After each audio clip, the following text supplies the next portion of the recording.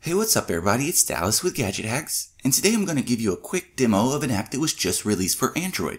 PhotoMath has been a popular and very useful app for iPhone users, but just recently it made its Android debut. You can download the app for free on the Google Play Store, so search it by name to get it installed if you want to try it out. Now to put it simply, this is basically like Word Lens, but for math problems. It uses your device's camera to detect and analyze any printed math problem, then solves it for you almost immediately. This will work with basic math problems as well as algebra and even some logarithmic equations. You basically just point the camera at the math problem you're struggling with, then PhotoLens will automatically detect it and give you an answer almost immediately.